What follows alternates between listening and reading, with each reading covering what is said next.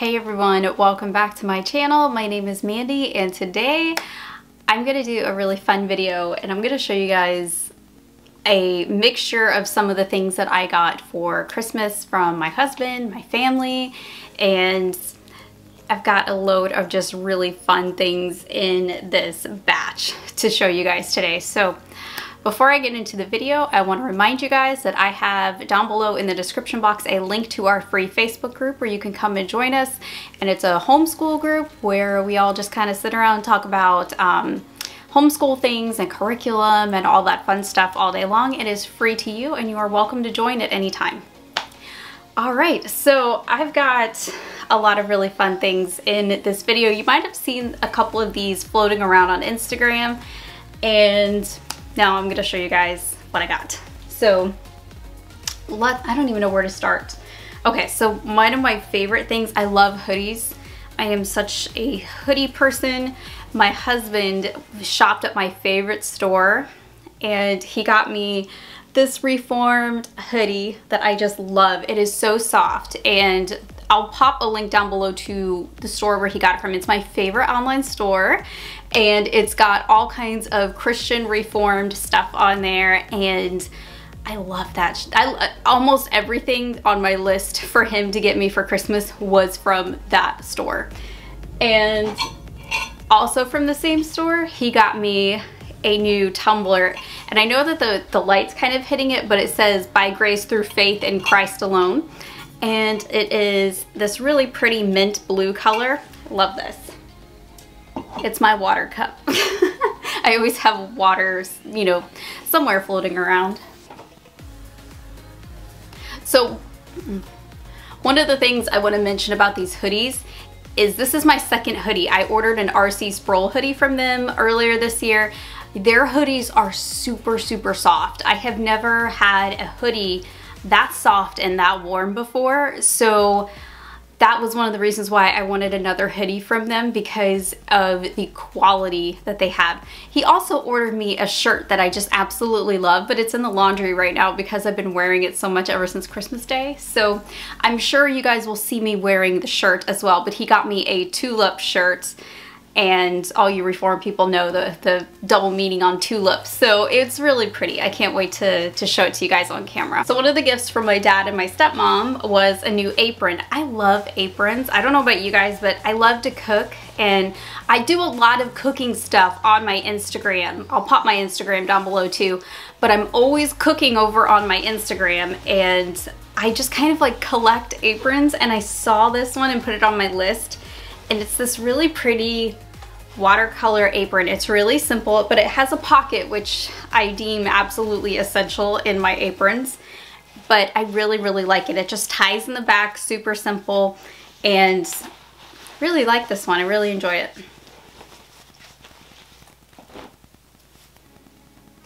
So I've been painting a lot, which if you follow me on Instagram, again, you guys know I've been painting a lot here lately, and I've been trying to get back into the habit of painting a little bit every day to kind of hone my skill.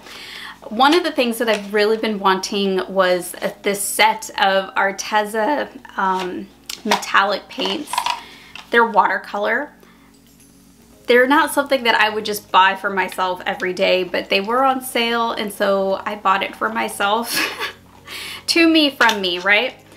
Tell me that somebody else does that just to make myself feel a little bit better. But these are all metallic paints, and it has like this iridescent sheen to them that is just so lovely on white or black watercolor paper.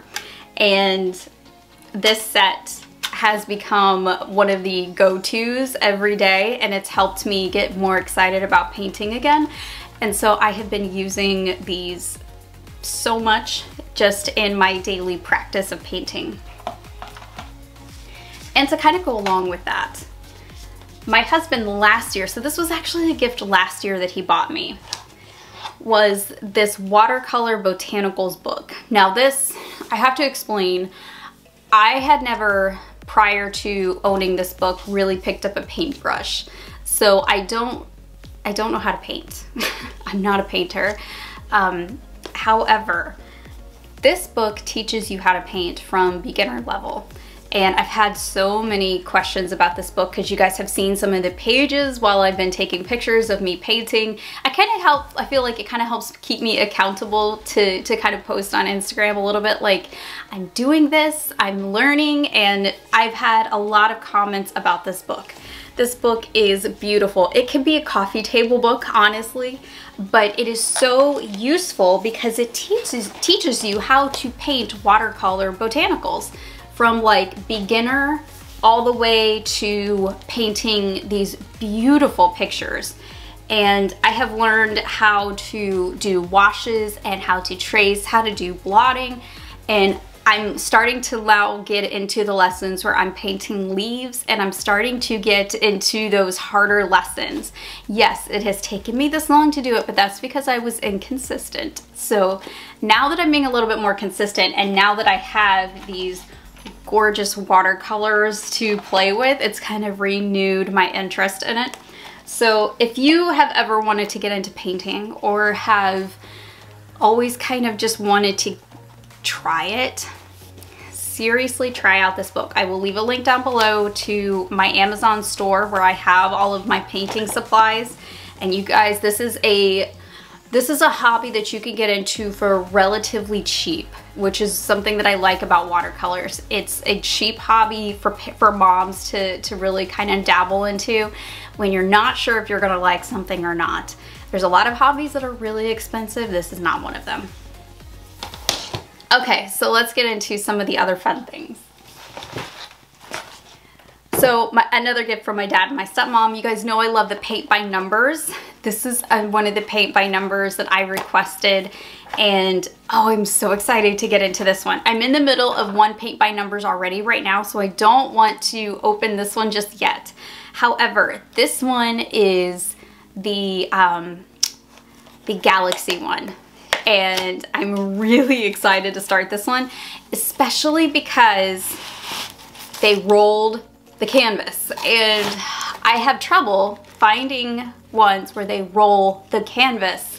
So many times you will buy paint by numbers and they will fold the canvas in fours. And then I have to go through the trouble of turning the canvas over and putting an iron on it to get the creases out. And sometimes I can't get the creases out if it's that bad. A lot of times when you mount it and frame it, it'll stretch out and you won't see those creases anymore, but it bothers me when I paint it. So it's just a little irritating thing.